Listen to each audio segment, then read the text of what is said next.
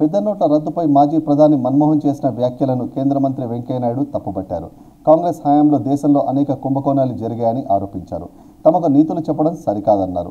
Black money cancer లాంటిదని మోదీ చికిత్స చేస్తున్నారని పేర్కొన్నారు. నగదు రహిత లావాదేవీలకు ప్రజలు సహకరించాలని వెంకయ్య కోరారు.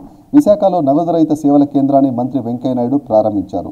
మరోవైపు కరెన్సీ రద్దుపై ప్రతిపక్షాలు అనవసర రాద్ధాంతరం చేస్తున్నాయని వెంకయ్య నాయుడు అన్నారు. త్వరలో నగదు రహిత సేవలను విస్తరిస్తామని చెప్పారు. ఆ క్రమంలో 21 బ్యాంకుల సేవలు అందించే కార్డును త్వరలోనే విడుదల చేయనున్నట్లు ప్రకటించారు. వాళ్ళ వీడియో కాన్ఫరెన్సింగ్ ద్వారా అన్ని మున్సిపల్ కార్పొరేషన్ కమిషనర్స్తో కొన్ని చోట్ల మేయర్స్తో కూడా మాట్లాడి వాళ్ళందరినీ ఈ పనికి పురికొల్పాలని చెప్పని ప్రభుత్వం నిర్ణయించింది. మార్గం దేశం యావత్తు మొబైల్ బ్యాంకింగ్ ద్వారా అనుసంధానం చేయాలని ప్రధానమంత్రి యొక్క ఉద్దేశం. జామ్ అని పేరు పెట్టాడు ఆయన. జనధన యోజన బ్యాంక్ అకౌంటు, 2 ఏ అంటే ఆధార్, 3 ఎం అంటే మొబైల్.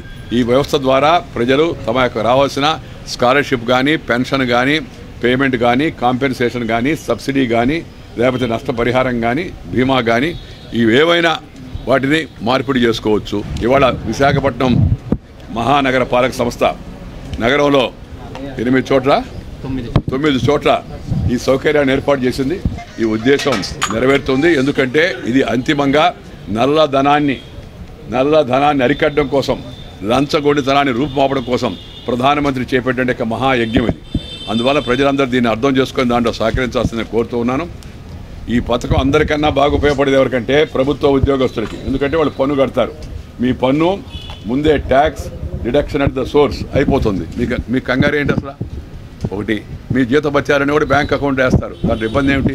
బ్యాంకు ఉద్యోగస్తులు కానీ, లేదా రైల్వే ఉద్యోగస్తులు కానీ, లేకపోతే యూనియన్ కానీ రాజకీయ ప్రేరేపణకు లోబడి దయచేసి ఎవరు అలాంటి ఆలోచనలు చేయవద్దు. ఎందుకంటే అది ప్రజాద్రోహం అవుతుంది. ప్రజలకు ఇవాళ ఈ అవినీతి రాచపుండు నుంచి శస్త్రచికిత్స ద్వారా తొలగిస్తున్నట్టే ఈ మహాయజ్ఞానికి మనం సహకరించాల్సింది పోయి అపకారం సరిపెట్టాలని కొంతమంది రాజకీయ పార్టీలు బెదిరిస్తూ ఉన్నారు. మేము సమ్మెలు చేస్తాం, మేము యూనియన్లకు అంతా పిలిపిస్తామని. యూనియన్లు తమ సమస్యలపై సమ్మె చేయాలి. తమకేమైనా ఇబ్బంది వస్తే యజమాన్యానికి తెలియజెప్పుకోవాలి. అంతేగాని ఇలాంటి వాటిలో దూచడం అది రాజకీయ పార్టీల యొక్క ప్రయోజనం కోసం మనం సమిధులు కావద్దని నేను దయచేసి అందరినీ కోరుతా ఉన్నాను. మీ హయాంలో ఏమి జరిగిందో ఒకసారి మీరు గుర్తుపెట్టుకోండి. ప్రపంచంలో భారతదేశ యొక్క కీర్తి ప్రతిష్టలు ఎందుకు చెడిపోయాయి?